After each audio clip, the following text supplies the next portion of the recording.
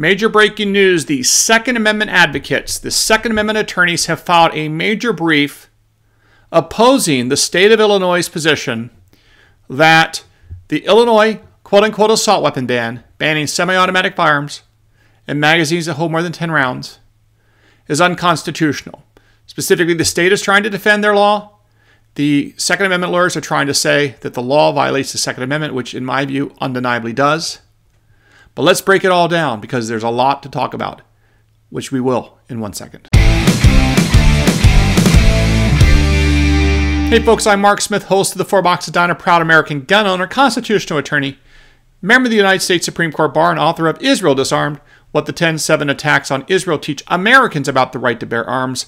We must always learn from the mistakes of others, and I explain that in great detail in Israel Disarmed.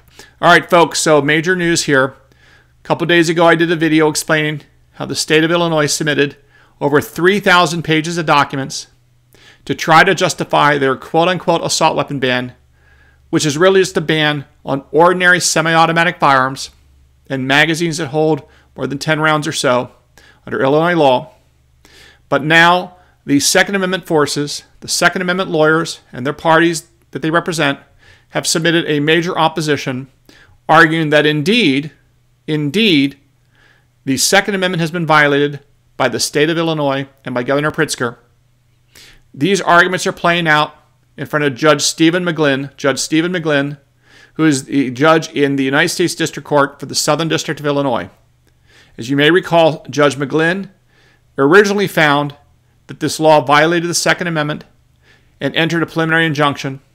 That injunction went up to the Seventh Circuit Court of Appeals, along with several other cases, and in a 2-1 decision, in a case that is generally called Bevis versus Naperville, but in my opinion, it should be more properly called the Beavis and Butthead case because of the decision that was made and the absurdity of the ruling by the two judges in the majority, two judges who we discussed before are very bitter, in my opinion, because they never got elevated to the U.S. Supreme Court. That's Diane Wood, who wrote the opinion, and Judge Frank Easterbrook, who sided with her against the dissent of Trump-appointed Judge Michael Brennan. 2-1 decision. And as I've explained before, the Beavis and Butthead decision, sometimes referred to as the Bevis versus Naperville decision, got it totally wrong. Specifically, where the Seventh Circuit got wrong, and the reason why this is so important, is because the Seventh Circuit set forth the law it thinks covers the Second Amendment, which even though it's totally wrong in my view, and I suspect if Judge McGlynn were here, he would agree with me. We'll see what he does with his opinion, how he rules, what he says.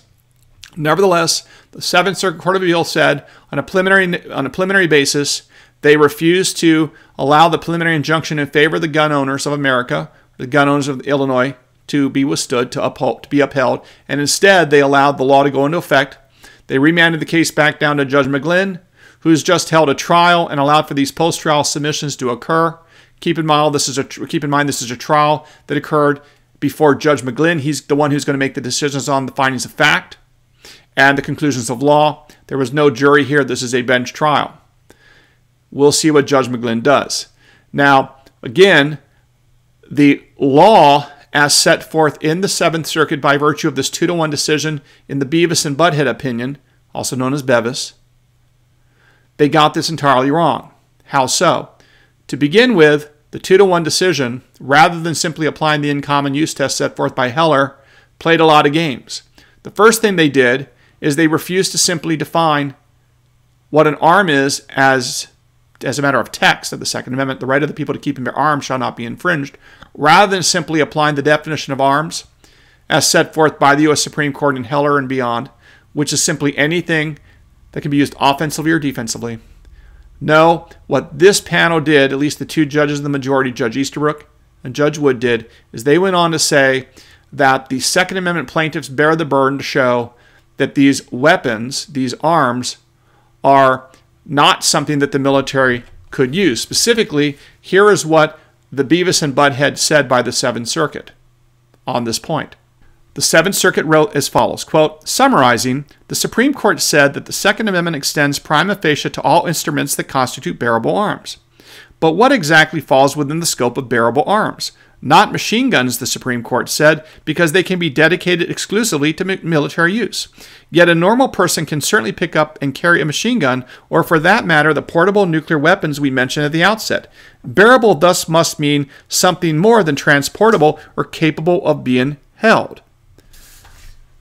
Oh, that's just stupid. Just stupid. Because again, the Supreme Court has defined the right of the people to keep and bear arms. Define the term arms as anything that can be used offensively or defensively. And even if you throw on the adjective or the phrase bearable, as in bearable arms, BFD, bearable just means you can carry them, right? So at a textual level, yes, machine guns are arms. Yes, knives are arms. Yes, semi-automatic rifles are arms. Yes, anything that can be used offensively or defensively is an arm. Textually, yes, that is correct. It's as simple as that. But the Seventh Circuit tried to create the extra burden. And why is that? Because we've talked about this before. At the textual level of the text first, burden shifts to the government. For the government then has to show a historical tradition of regulation going back to the founding. The burden is upon the Second Amendment plaintiff, arguably, at the textual level. So what happens is the anti-gun judges and the anti-gun lawyers try to force every conceivable Second Amendment-related issue into the text. Because once the text is satisfied, the burden shifts to the government. So the government doesn't want any part of a Second Amendment analysis to ever be at the historical level because the government doesn't want to bear the burden because in most instances they can't satisfy it. So therefore they try to shove the burden onto the Second Amendment, pro-Second Amendment plaintiffs and their lawyers at the textual level, which is exactly what the Seventh Circuit did in their Beavis and Butthead opinion. That now, rightly or wrongly, the lawyers and Judge McGlynn have to satisfy or address because the Seventh Circuit is the superior court to the district court, Judge McGlynn. But it shouldn't matter here because I think the Second Amendment advocates have the better argument. But just so you understand what we're fighting up against, it's nonsense law that's inconsistent with the Second Amendment and inconsistent with what the Supreme Court has said about it. Nevertheless, Judge Easterbrook and Judge Wood got around a Supreme Court review by basically saying that they're open to suggestions. This is only a preliminary analysis. They're willing to hear more evidence after there's a full-blown trial, and that is what Judge McGlynn has now just provided, and we'll see what he does. So again, just so you understand what the Seventh Circuit did, and then I'm going to talk about how the Second Amendment lawyers in this powerful brief have, I think, satisfied the issue of the Seventh Circuit, is they said textually, if an arm is exclusively military, it can be banned. Then they also say at the historical level that if a weapon is exclusively military, it can be banned. But then they put a very powerful footnote, which is very helpful to the Second Amendment community, that says if a weapon, and by the way, remember what I'm saying here. This is not actually the law of America. This is not actually the law of the Supreme Court. It is not actually the law of the Supreme Court, America, or the Second Amendment. It's not. But this is the law right now in the Seventh Circuit Court of Appeals that is binding on Judge McGlynn. So keep that in mind as I explain this to you. So again, what the Seventh Circuit did say is if a weapon has a mixed use, which means the civilians have a need or use for it, as well as the military, then it can't be banned. That's this standard. None of this is based on law. This is just made up by the Seventh Circuit 2-1 decision in Beavis versus Butthead, also known as Bevis. Now, just so you understand the standard that the Bevis court set out, here is what they write. And then I'm going to show you the exception. And then I'm going to explain to you what the Second Amendment lawyers and their parties, the parties and their lawyers have done to satisfy this. This is what the Seventh Circuit said in Bevis about the standard that has to be met, supposedly, by the Second Amendment supporters. The Second Amendment plaintiffs in each of the cases before us thus have the burden of showing that the weapons addressed in the pertinent legislation are arms that ordinary people would keep at home for purposes of self-defense, not weapons that are exclusively or predominantly useful in military service, or weapons that are not possessed for lawful purposes.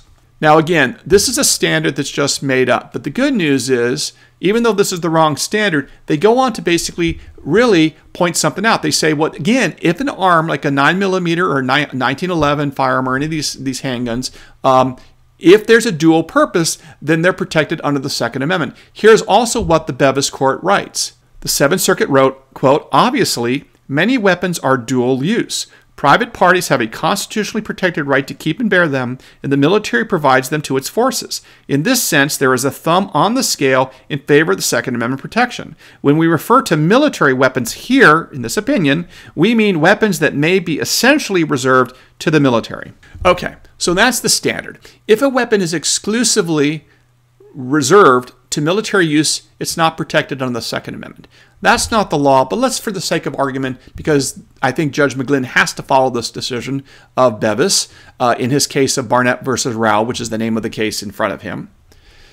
He basically is going to take a look at the evidence proffered by the parties, and I think there's very strong evidence that the Second Amendment people are going to win. Why do I say that? First of all, it seems based on the record that it's pretty clear that no army in the world, no military in the world, issues to their infantry weapons that are solely semi-automatic rifles. In other words, if they issue rifles to their infantry, those are always at a minimum select fire, where you can fire semi-automatic as well as fully automatic. And a key component to what is military is fully automatic. This is sort of recognized by the U.S. Supreme Court historically, going all the way back to at least 1994 in the Staples versus the United States case dealing with automatic firearms, on how they basically can be restricted as NFA items, but semi-automatic firearms are commonly used and cannot be.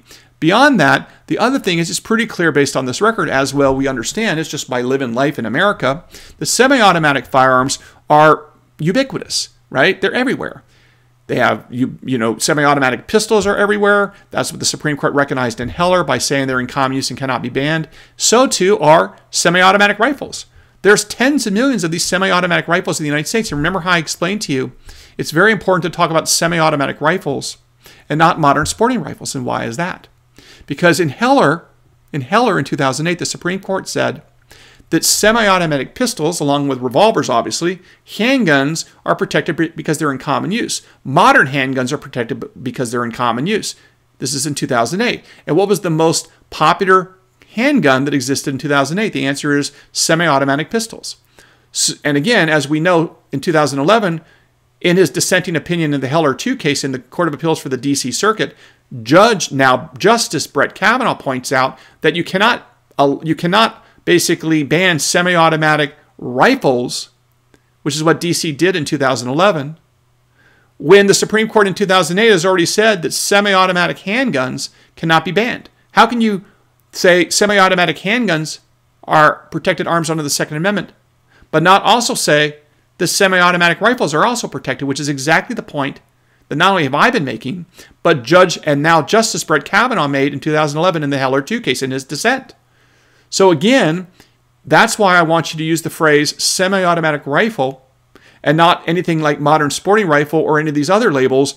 It's not because your other labels may be right or wrong. It's because semi-automatic rifles is not very malleable as a term. It's very precise. Some people pointed this out to me. And it's also what the courts use. So this is the term you should be using, semi-automatic rifle. And this is a term that is used throughout the Second Amendment brief on behalf of gun owners in the state of Illinois. They also go on to say that large capacity magazines or feeding devices are also protected arms because they help improve the quality, and they're essential to the functioning of semi-automatic devices, because you need a magazine to make these semi-automatic rifles work, obviously, semi-automatic handguns work, obviously. And again, as we've talked about, if you ban a magazine that holds more than 10 rounds, and listen carefully, very important, write this down. If you ban a magazine that holds more than 10 rounds, let's say, that in and of itself is a ban on a type of firearm. That is a ban on a category of firearms. In other words, banning magazines is not just a magazine ban. It is a ban on a class or on a category of firearms. Specifically, if you ban magazines that hold more than 10 rounds, you have effectively banned an entire category of semi-automatic firearms that are capable of firing more than 10 rounds without having to be manually reloaded. So it is a firearms ban in the same way that Heller was a firearms ban on handguns. A magazine ban is a firearms ban in addition to being a magazine ban. Never lose sight of that. But beyond that, The Second Amendment lawyers also argue, again, to satisfy the Beavis versus Butthead standard, as I like to call it, this made-up standard by the Seventh Circuit. They also point out that, yes, indeed, that 1911, 45s, 9mm, all these kinds of pistols are routinely used by the military as well as ordinary Americans for self-defense. So this just goes to fall within that footnote that's saying that if you have really a dual-use firearm that is used by both the military and civilians, then it's protected. And again, these standards are just made up by the Seventh Circuit. This is not the law of the land. It is made up, and they covered their butt with the Supreme Court by saying this is a preliminary analysis. We're going to do more work after the trial, which of course has just occurred. So bottom line is, powerful set of briefs. I will put links to these things down below in the description of this video. But again, I think there's a very strong likelihood that Judge McGlynn is going to, if I were Judge McGlynn, I think what I would do is I would say, I'm going to assess this case under the Supreme Court precedent that I think is correct and explain why the Second Amendment lawyers win, why the Second Amendment parties win. Then what I'm going to do is apply the Seventh Circuit Court of Appeals set of law and logic, and I'm going to show why the Second Amendment parties and their lawyers prevail as well under alternative theories. That's what I would do as a district court judge. I would do it both ways. I would do it the correct way, and I would do it the Beavis versus Butthead way set forth by the Seventh Circuit. Now, I want to add one additional thing. This is something I'm not sure you're aware of, but I'm going to bring it to your attention. In that 2-1 decision in Bevis versus Naperville, which covers all these assault weapon, quote-unquote assault weapon cases in the Seventh Circuit, that 2-1 decision was Judge Easterbrook and Judge Wood against Judge Brennan. Judge Wood, listen carefully, Judge Wood has retired. She is no longer on the bench, which means that when an assault weapon case, an AR-15 case, a gun-related case goes back up to the U.S. Court of Appeals for the Seventh Circuit on an appeal, Judge Wood, who's a terrible anti-gun judge, and I think is bitter because she never made the U.S. Supreme Court, that's just my opinion, she is gone. She is off the bench. She's goodbye. She's not a senior judge. She's gone. Which means that even if they reassign the same panel of Easterbrook, Brennan, and Wood to the next quote-unquote assault weapon ban case, there will be no Judge Wood. Her slot will be taken up by somebody else. Now, will that person be more loyal to the Constitution and Supreme Court precedent than Judge Wood? It can't be worse, in my opinion. It might be dramatically better. And that 2-1 decision against the Second Amendment may flip to a 2-1 decision with Judge Easterbrook in the dissent, depending on who that third judge is. That's assuming that they even reassign it to those same two judges, with the slot being opened by Judge Wood, who is now totally off the bench. She's just going off doing something else in the law. I don't know what she's doing, but whatever she's doing, I'm glad she's no longer on the Seventh Circuit. That's good for the Second Amendment. All right, folks, well, there you have it. Hope this wasn't too geeky for you. Make sure you follow me on X @4boxesdowner. Make sure you subscribe to this channel and like this video, and I encourage you to feel free to post it on other social media outlets because I'm not very good at that. And I appreciate you stopping on by, and we will see you again very soon, I hope, here at the 4 Boxes Diner. Orders up. Table 2A.